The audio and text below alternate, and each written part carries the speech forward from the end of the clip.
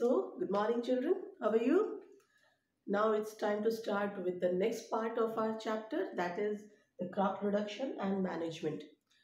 Till now, we have discussed about the seven basic steps of crop cultivation, that is preparation of soil, then sowing, then adding manure and fertilizers, then irrigation, then protection from the weeds, then harvesting, and then at the last, the storage of the harvested crop. Yes. Today, we will start with the second point. We have done with the preparation of soil, why it is required and how the preparation of soil is done. Preparation of soil is required because the unwanted things like the unwanted plants, the crumbs, the hard pieces of the soil, the stones, they are needed to be removed from the field. So this is what the preparation of soil process is considered. So in that process, it is also required. Why? Because the natural fertilizers in the soil, that the microbes, the microorganisms, the earthworms can fertile easily and rapidly. Now it's time to discuss the second point. That is, so before going to the sowing, let's discuss about the tools which are required for the preparation of soil. Tools,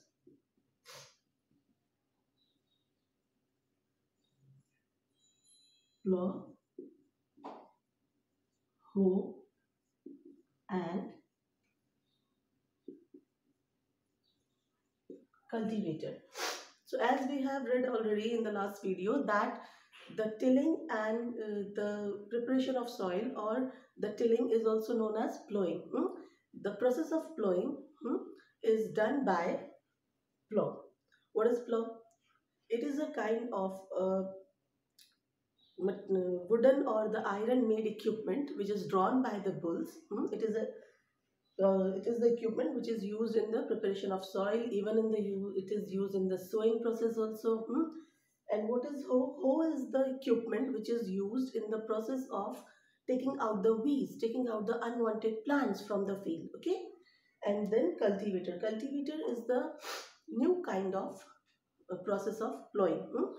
In this pattern of plowing, the equipment is added to the tractor. It is drawn by the tractor. That's why it is different from the conventional mode of plowing which is done by the plow. So cultivator, it is drawn by the tractor. The equipment is joined with the tractor and then the process has been done. Okay. Now it comes to the second point, that is sowing.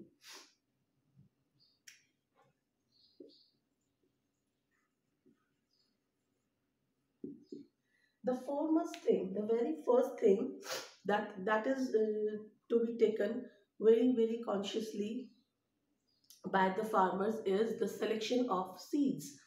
They select the seeds which are of good quality, which are of high yielding quality, fresh and the healthy seeds. Then how they will choose, how they will get the good quality of seeds? We can understand this process by a simple activity. What we have to do, we have to collect some water in a bowl or in a beaker, half filled with the water. Take a bowl or a beaker, take a handful of grains like wheat, put them into the water and stir it. Wait for a while. You will see that some of the seeds are floating on the layer of the water and some have gone under the basement of the bowl or the beaker. So the good quality seeds are heavy, so they settle down. The damaged seeds are hollow, so that's why they are floating on the layer of the water. So this is a simple activity which is done by the farmers to select the quality of seeds. So the very first task to be done in the activity of sowing is the selection of seeds. Then when they select the seeds, the good quality of seeds, now it comes about the tools which are required for the process of sowing, like the plow, the hoe, the cultivator. They are required for the process of preparation of soil. So there are another tools which are required for the process of sowing.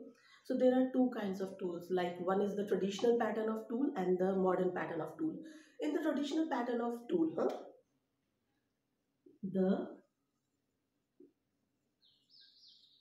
traditional pattern of tool. It is a kind of funnel shaped. It is a kind of funnel shaped tool which is then divided into certain pipes with sharp ends. It's a kind of like this. Now they are divided into small pipes like structure. Okay.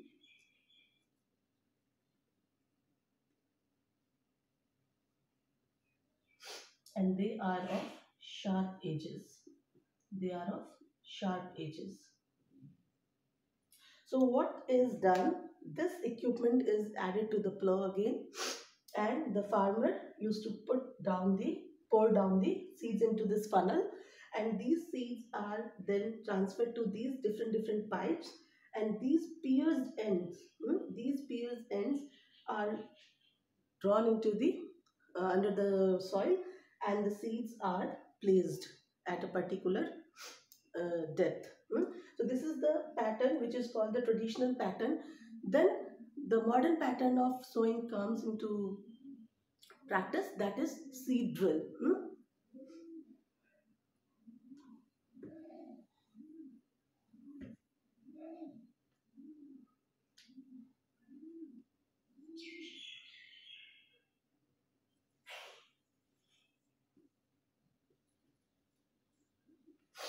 Seed drill. Seed drill is the modern pattern of sowing the seeds. This is also a kind of equipment which is joined by the tractor, and the seeds are put into this drill, and then they are just the process of plowing. The tractor was just the process of plowing, or we can say the cultivator. The tractor moves into the field, and at a particular distance, on a uniform distance, the seeds are just get into the particular depth of the soil. So in this process of sowing, three things are very advantageous. Like the damage caused by the birds is lesser in this technique. Then it is a kind of technique of sowing the seeds in which the labor and the time consumption is very less. And the very most important thing is, in this process of sowing the seeds, like by the seed drill, the overlapping of the seeds because of the ununiform distance, the overlapping of the seeds are not possible, which is possible in the traditional process of sowing the seeds, right? Now comes the next point, like which is adding manure and fertilizers.